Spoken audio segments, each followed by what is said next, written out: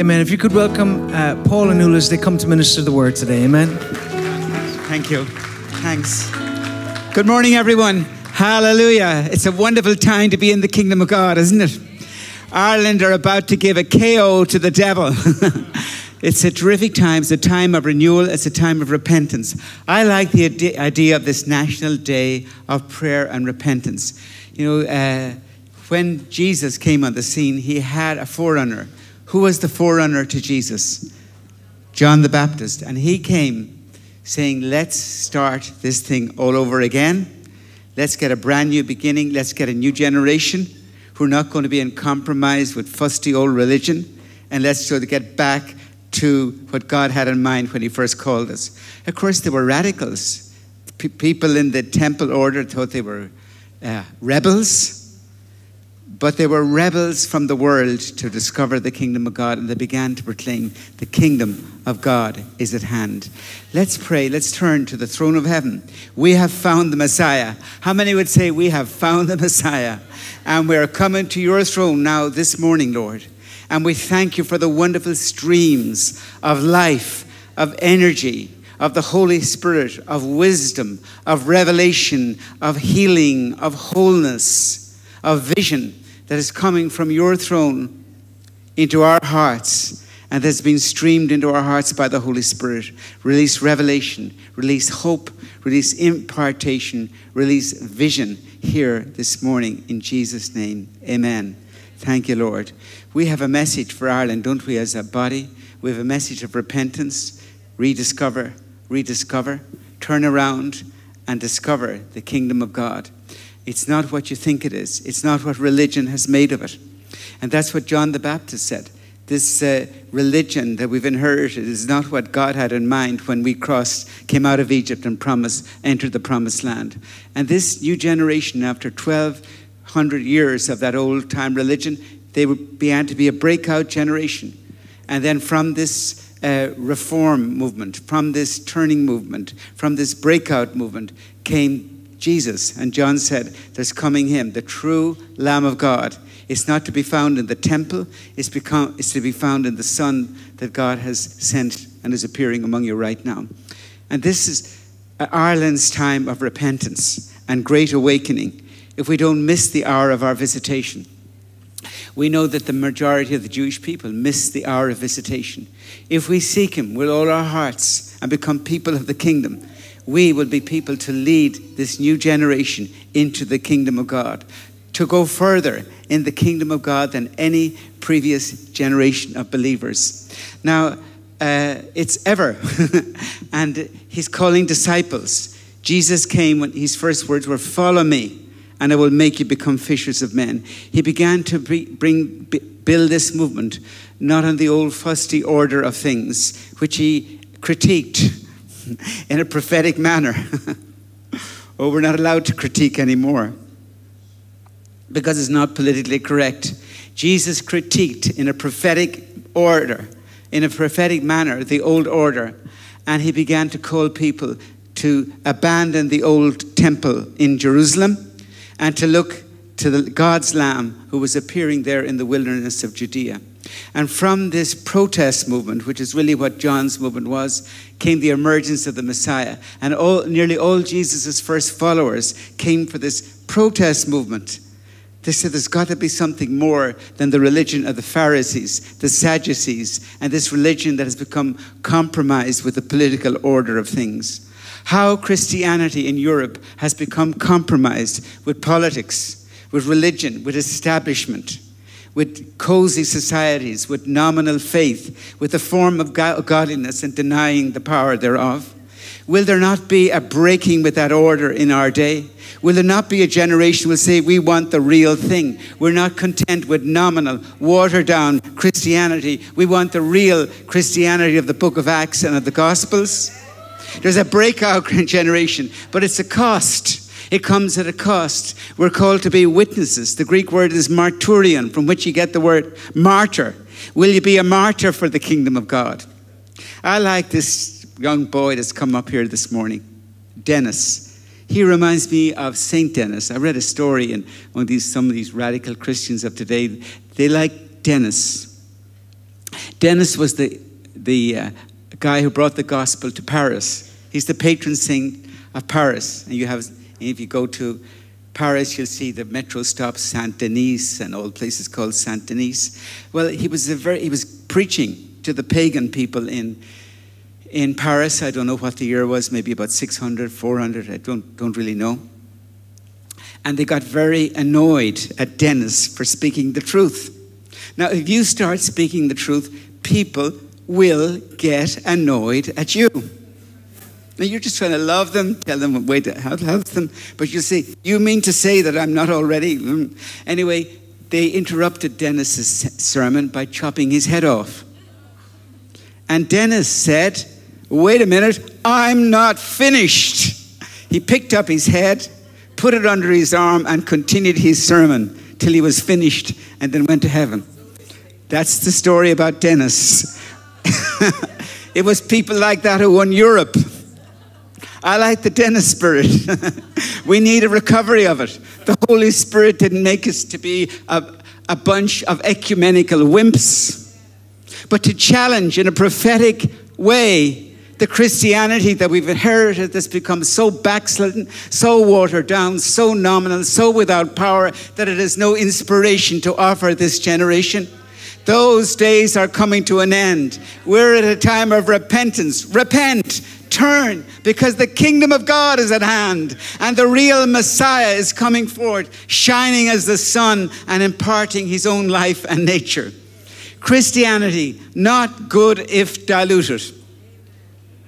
Now, some people were offended, but why should they? He's saying there's something better, and there's something better lying ahead for this generation of believers. It says the whole of Judea went out to John the Baptist.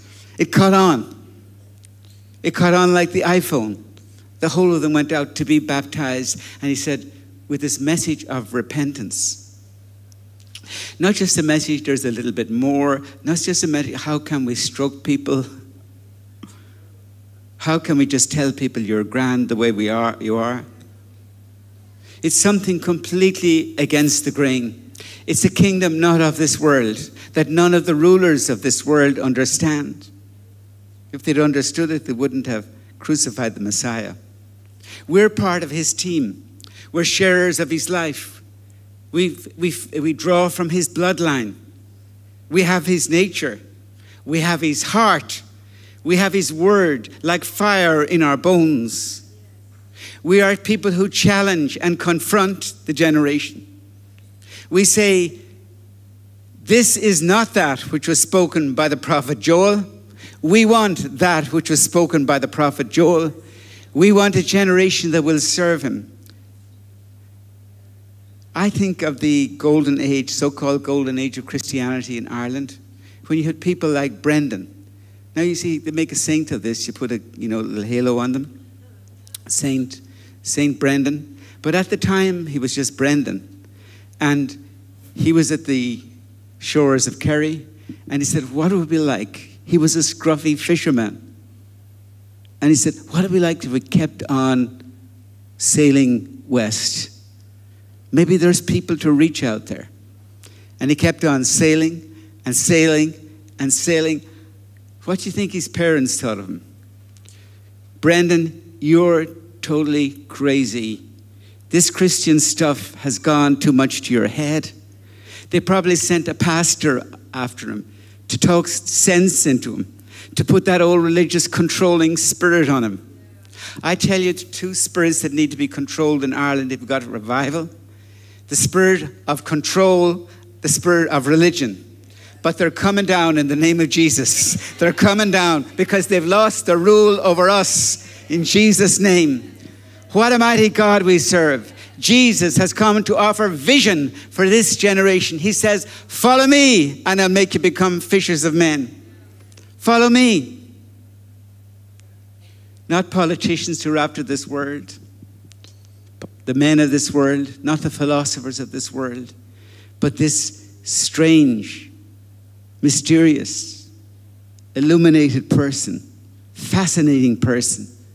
The one that God sent to be my leader and your leader, to be my direct leader, because by the Spirit we call him Lord and Master, leader, guide, friend.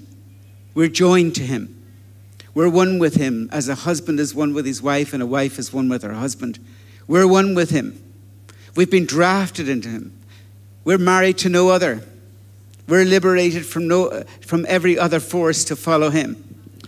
And he looked for those radical disciples. Now it's interesting, he didn't stroke them for 2 or 3 years and then say, well, after I've treated you all this and after I've showed you all the blessings, privileges, and opportunities that come to you from following me, now would you follow me? At the beginning, before they knew what they were getting into, he said, follow me and I'll make you become fishers of men. Repent, for the kingdom of God is at hand. There needs to be a radical, fresh, anointed rediscovery of the person, the call, the vitality of Jesus, and the forsaking of any other interests, putting it into second, third, and fourth place for the upward call of following him. It'll make you look like a fool. People will hate you. People will despise you. People will call you crazy. People will call you all sorts of names, but you'll get happy. People will burn you, try to burn you at the stake or whatever the moral equivalent is. Nuala was speaking to this great friend of ours, a wonderful, great historical leader in the move of the Spirit in the 20th century. He died about 5 years ago. And Nuala said to him, to this venerable guy who was 85 years old at the time, we had the privilege of knowing him as a friend. He said, you're getting too cozy with the old-time religion. You're playing religious politics. You're just impressed by titles, robes, and colors. He said, because we loved him and he loved us, he said, Nuala, you've just said enough to be burnt at the stake. Next week will mark the 500th anniversary of the Reformation, when a little monk from Wittenberg in Germany began to take on the old established religion and said it's not good enough. He wrote 95 propositions. He nailed them to the door of the cathedral, and they were all, these 95 theses had nothing to do with justification by faith or the authority of the Bible. They had to do with challenging just one particular subject, the idea of selling of indulgences. Praise God, we've come some way from there. But it began a spiritual revolution that was not completed by Luther. In fact, he fell by the wayside himself, falling into very evil anti-Semitism. But he released a force on Europe and upon the earth that is unstoppable. And the proposition that Christianity always needs to be reformed. It always needs the prophetic word. It always needs the challenge of prophets and teachers to bring us back to the power and the ways of the book of Acts. He said, basically what came out of this and of the challenges that came forth from his movement was that the authority of the scriptures must take authority, is higher than the authority of tradition or institution. And the authority of the scriptures bear witness to him. We want to see the church in Ireland, the body of Christ in Ireland, the people that take the name of Jesus, to be people who take the authority of the scriptures and of the word of God and put it above the authority of any institution or man. Not that we're against men, not that we don't respect men, their sacrifices, their efforts, and so on.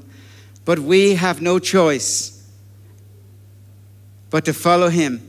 Here we stand.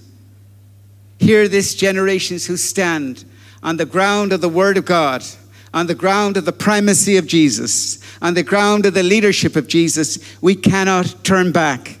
We respect and we forgive. But as for we and our house, we are determined to follow the banner of the blood of the Lamb. There will be consequences. If there is a reformation, if there is a revival, if there is a prophetic word, it cannot go forth without a reaction. And it's sometimes a violent reaction. Because we wrestle with wicked principalities in the high places, in the darkness, not just with flesh and blood, who have done a great job in having a stranglehold over Ireland, locking us into tradition and control, so that for liberation we look for war, or we look for communism, or we look for some other thing, we look to humanism. And their rule is broken at the blood of Jesus. And when we come under his dominion, we come under the dominion of the highest kingdom of all. For freedom, Christ has set us free. Stand fast, therefore, and do not submit again to a yoke of slavery. A generation will arise in this land, determined not to submit to any false yokes of slavery, who will emancipate themselves by the power of the blood of the Lamb, from false dominions, from false bondages, from false brethren, from false traditions that have held our people bound for millennia. When will this generation of liberation come forth in Ireland? I say to you, it is now. How often the Lord would have poured out his Spirit on this land, and the people would drink of his Spirit, but not come out under the banner of the blood of the Lamb.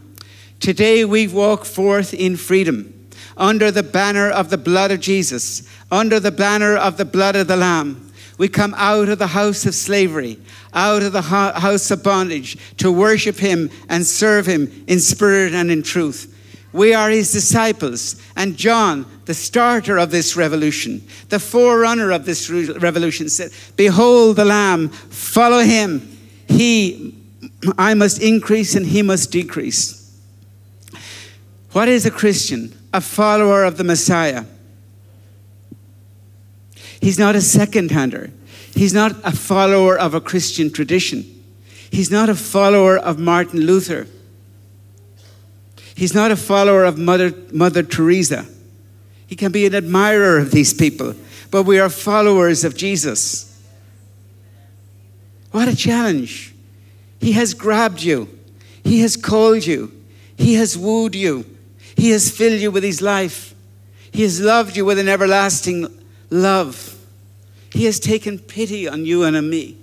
He has washed us. He has cleansed us. He has paid us. He has bought us. He has won us. He has drafted us. He has called us. He has sent us. He has transformed us. We are his. If you read the account and the story of the Reformation, it is a tragic story, really. Because it wasn't long before each region, each king decided which version of Christianity would be the established version of Christianity in his region. And so the legacy of the Reformation was terrible injustice, terrible inequity, lack of freedom, and persecution for those who were different. In the British Isles, the King and Queen of Britain, United Kingdom and Ireland, it was in those days, or whatever they called it, Great Britain and Ireland, decided to go the way of the Reformation and to make the Anglican Church the official church of Britain and Ireland. In Germany, some of the dukes made Lutheranism, which they call evangelical Christianity over there, the official religion of some regions. Catholicism, some areas. Now, I'm out of battery. Can you hear me? In these islands, this is a terrible tragedy that we've inherited. We must break beyond this. We must go forward. We must be different. We must seize these days because they are. This is the day. Because they are days of tremendous urgency and climax. The generation out of which I came were visited mightily with the Spirit. But for the most part, we blew the opportunity. because we wanted the praises of men more than the approval of God. We wanted people to like us more than we wanted to obey Jesus. Back to the Reformation history. In the British Isles, the Queen involved on Henry VIII, who was a blackguard, as were so many of these leaders, made the Anglican Church the official church of Great Britain and Ireland. His daughter, Queen Elizabeth, eventually inherited the throne. She was a good person. She wanted to have people reading the Bible. She wanted the Bible translated into Gaelic.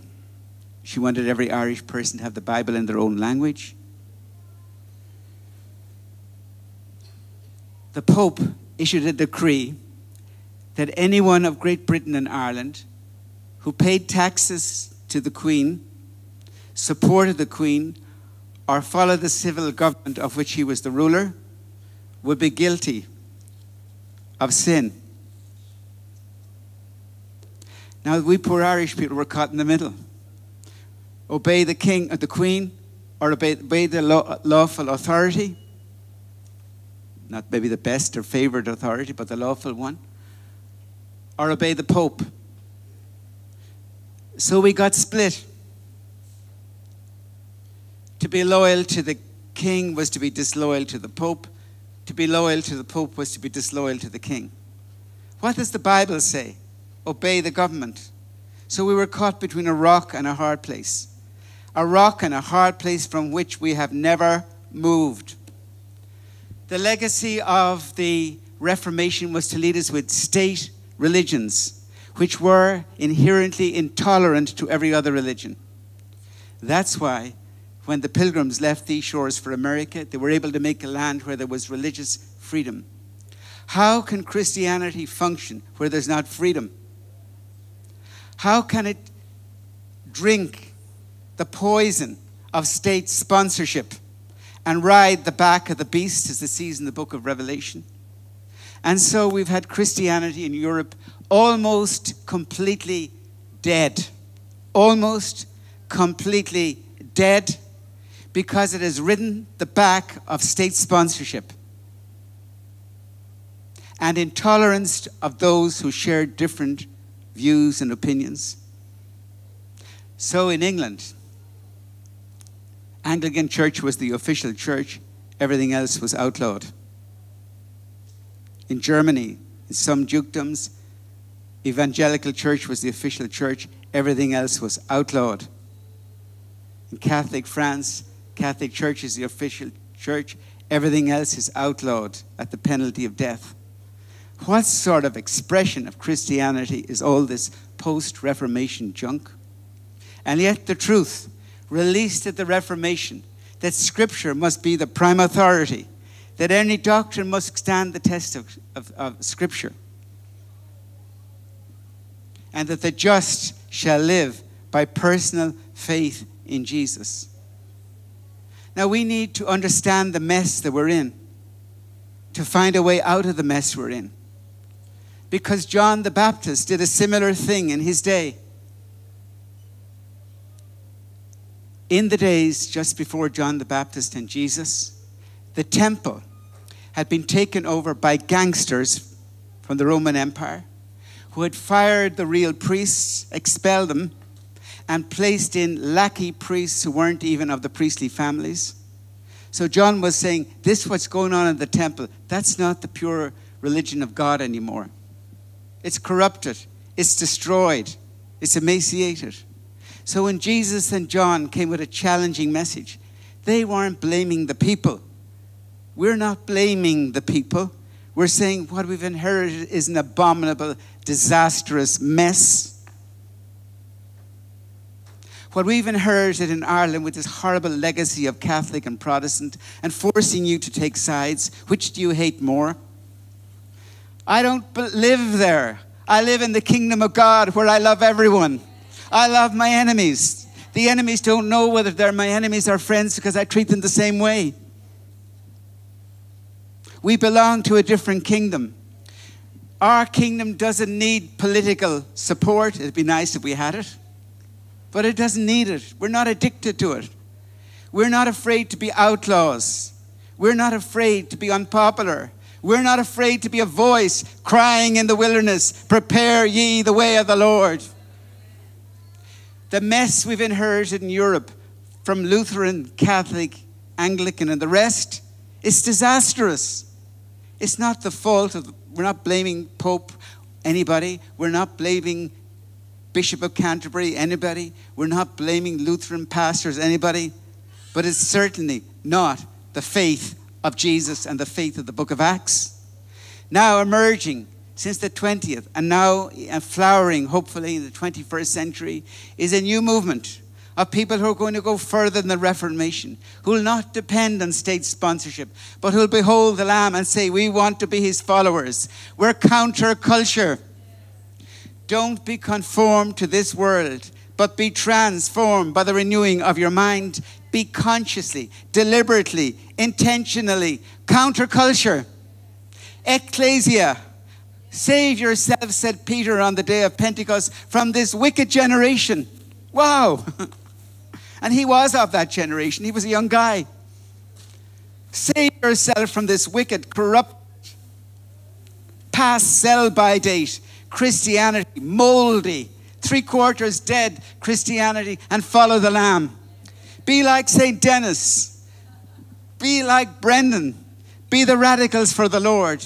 And love and forgive those. Because if you don't forgive, you're impaled and stuck to the past. But don't be bound either. Jesus was not bound by the opinions of high priest or Sadducee or Pharisee or the traditions of the elders. He was a liberated human being because he was a surrendered human being. What a time to be alive. What a time to be at the National Day of Repentance and Prayer. I put the repentance first. Repent. Repent is not a bad thing. Repentance doesn't mean I'm a horrible person. Hey, I want to get back on track with God.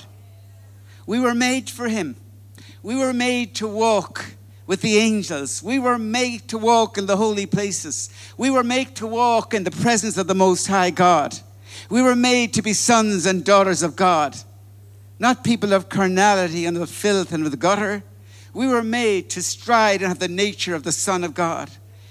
He came to share his nature for us, to take the blame, the shame, the condemnation of all our disastrous behavior, those of our ancestors all the way back to the Reformation, all the way back to the Middle Ages, all the way back to Constantine, all the way back to the book of Acts, all the way back to Noah, all the way back to Adam. He came to take all the shame. That's what the cross did. And what did the resurrection do? It gave us a brand new nature. He says, now, as the Father sent me, so also I'm sending you. As I was in the world, so also you were in the world. And they won't, just like they didn't recognize me, they won't recognize you. But you walk before me, seek my kingdom, walk in his ways, and my heavenly Father will love you. He'll make his home with you. He will bless you. He will take care of you. And when they persecute you, just keep on going, keep on smiling, keep on forgiving, keep on turning the other cheek, keep on praising God, because it's a sign you're having impact. A church that's not being persecuted is a church that's having no impact. It's cozied up with the world. Friendship with the world is enmity with God. That's why I like to speak to younger people. You're not so embedded with the world yet. Get out of bed with the world and follow him. In the book of Romans, he speaks about 3 dimensions of freedom. It's in Galatians, he uses the ringing phrase, for freedom, Christ has set us free. Stand fast, therefore, and do not submit again to a yoke of slavery. What we have is a pacified, emaciated, cowed, and intimidated Christianity that says, yes, get born again, but immediately submit to the old order that kept us in chains. There's got to be a breakout. As soon as the blood was applied to the slaves of Egypt, there was a breakout. And there's got to be a breakout generation. breaking out because we've broken in, breaking out because we've broken through. In Romans, there are 3 dimensions of freedom, all accomplished by the death of Jesus, by the resurrection of Jesus, and by the calling of Jesus. The first freedom, we love to talk about it, and I love to talk about it. It's the great revolution, and it was the restoration of this truth that triggered the Reformation, even though it wasn't nailed to the doors on Wittenberg 500 years ago this week. It came later that he took a stand for justification by faith. Justified by faith, we have peace with God. By faith in what? By faith in the love of God, is it? No, we're not justified by faith in the love of God. Justified by faith in the grace of God. No, we're not justified by faith in the grace of God. Justified, he says it in Romans 3, 23 to 26, one long sentence. He says, God set forth Jesus to be the propitiation of our sins.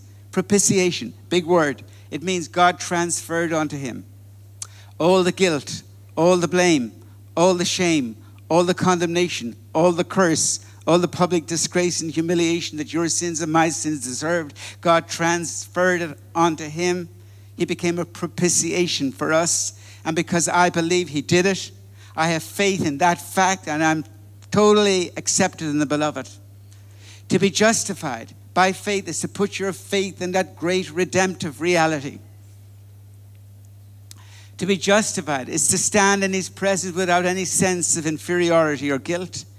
To be justified is to stand fully accepted in the beloved, not on the ground of our performance, not on the ground of our church membership, not on the ground of sacraments or traditions, not on the ground of observance of medieval ways that are way past their sell-by date, but by faith in the historic reality of the cross of Jesus.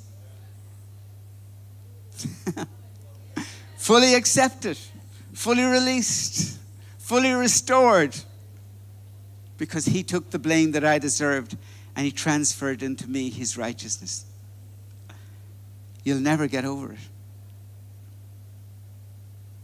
It's unfair. I don't deserve it. But it's this amazing exchange. And the gospel was the proclamation of this great reality, this great truth, this great message to the ends of the earth. The curse is broken over our lives. The alienation from God's love is gone. And now God has a free passage to pour his love, his nature, and his life into the depth of every one of our hearts. And we're swimming in his goodness for the rest of our lives. It's incredible.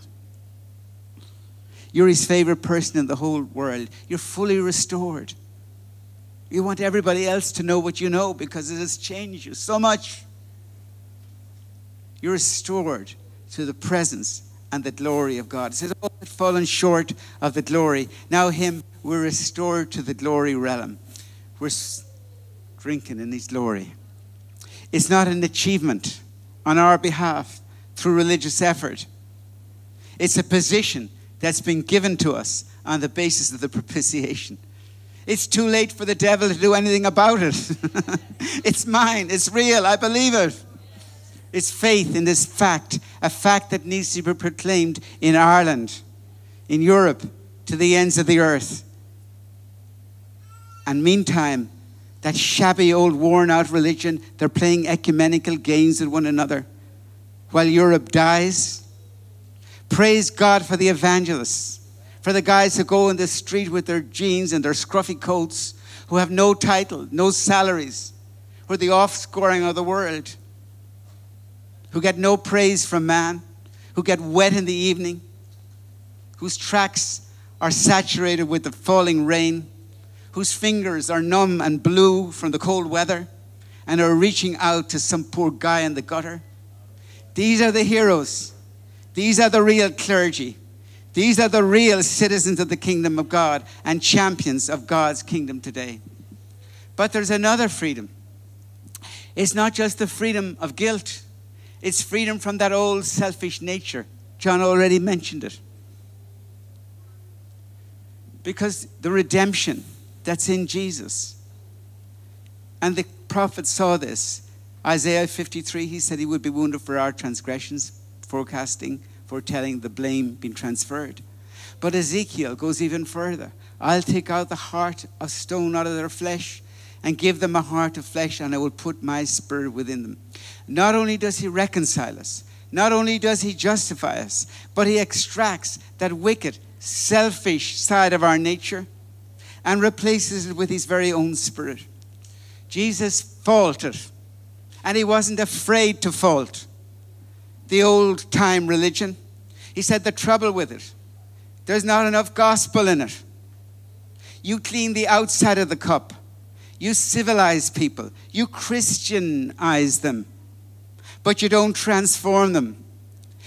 You clean the outside of the cup. But from within, what's coming from within? Lewdness, anger, lust, jealousy, murders, envies. These are the things that corrupt a nation.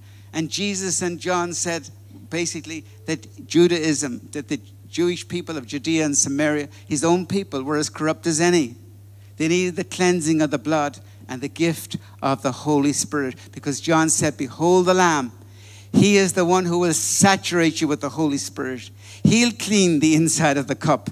He'll do what the Pharisees and teachers of the law can never do. Only Jesus can put a new nature in us. He implants into us who once had that wicked, fallen, corrupted, lewd, lustful, angry, murderous, corrupt, addicted nature. He'll extract it from us. He's done it for me. He's done it for Mark. He's done it for John. He took it out of us. He didn't just forgive us. He extracted it from us in a heart transplant and put the same spirit that was in Jesus in us. So now this new nature is full of love, joy, peace, patience, kindness, goodness, gentleness, faithfulness, self-control, humility, boldness, authority, wisdom. It's his nature. So it's not that we're improved. It's that there's somebody in us who's not us. And we ask him to manifest. Lord, manifest your nature in me 24/7. It's the gift of the Holy Spirit. It's the gift of the nature of Jesus. Jesus said when he first spoke about this to the woman at the well with the 5 husbands and a boyfriend, a great candidate for a new heart. I tell you, these people with 5 husbands and a boyfriend are going to make it into the kingdom of God a lot quicker than those religious people. They're not there yet, but they're coming. He says, if you knew the gift of God, one drink, one touch from the Master, one invitation from him, one laying down of your old heart and receiving of his nature, then you'll be free. For the gospel is not just remission, freedom from the guilt, and freedom from the alienation, and restoration to his favor. But it's also the removal of the Adamic nature and the replacing of the Adamic nature with the Jesus nature. Because he wants to repopulate Ireland and repopulate all nations with sons and daughters of God. What's the problem with America? A lot of people have hard hearts. Now, I notice the Irish media loves to point out the sins of America. What's the problem with Ireland? A lot of people have hard hearts. Same problem worldwide. What's the answer? Justification. On the basis of the propitiation. That people put their faith in that. And then the receiving of a new heart, which is the Holy Spirit. They're the 2 great liberations. But there's a third liberation. And I feel we'll never, ever have revival in Ireland. Never. Another generation will go down the sand where thousands of sermons get poured into the sand of Ireland, get washed away, until we come to this next level of liberation, also in the book of Romans. The third liberation is the liberation from self and self's agenda. If anybody would be my disciple, these are the words of Jesus. They're eternal. They don't change from the 21st century to the first century. If anyone would want to be my follower, to be a fruitful martyrian for me, if anybody would want to be my disciple, let him abandon his own personal goals for his life and accept my goals for your life. For he who holds on to his life, loves his life, he holds on to his own plans and goals and thinks that the gospel is a methodology by which you can get God to answer all your plans and goals. You're entering into a corrupted gospel. But he who abandons his goals and seeks my way and seeks my direction and seeks to live for me will find that my blessing will be on everything he does. And therefore, Paul picking up these words of Jesus and putting them in his own way because he digested the truth. I beseech you, therefore, brethren, sisters, by the mercies of God who's done all this restoration for you, who has liberated you, restored you, favored you, blessed you, canceled the curse, filled you with his spirit, filled you with his life, blessed you with every blessing in the heavenly places, added his spirit, removed the curse, and caused you sons and daughters. I beseech you now, for whom all this has been done, who've discovered these great realities, that you now make it the highest priority of your life to live for Jesus, to live for his agenda, to seek this. Oh Lord, how can I serve you with my little life upon the earth and the few decades that I walk upon this dusty planet? How can I serve you with my life? How can I be a blessing? He doesn't say abandon your job. He says be good at your job. Serve people with your job. And God will bless it. But at the same time, seek my face. Present yourself as a living sacrifice, not as a dead one. As someone who's going to live for him, as a mighty force, as force to be reckoned with, as a little whirlwind for Jesus. We need whirlwinds for Jesus in the land. I'm living for Jesus. And the husbands and the wives say, are you on? Will we live for Jesus? Will we ask God and seek him? How can we be a blessing? How can we further this game in Ireland? How and beyond? Is there any way we can be your blessing? How can we fulfill the Great Commission? How can we advance the gospel in Ireland? How can we show his merciful love to those who need it most? That will be the highest priority of our lives. And then, of course, we'll do our job and we'll do these other things that God gives us. Because there are three areas. There's the area of the spirit, there's the area of the mind, and the area of the body. We keep our bodies fit, we feed our bodies, nurture our bodies, provide for our bodies. We educate our minds. Wonderful. It's great that so many people have university degrees. But the most important part is that spirit is alive and burning and living for him. And that we're directed by goals that don't come from this world, or from Google, or from Apple, or from Intel, or from the European Union, or from the Irish Times, gold, or from our family, or from ourselves, but goals that come from the throne of heaven. Oh God, would you show me how I can be a blessing? Show me where to go, what to do, what you want me to do in my life.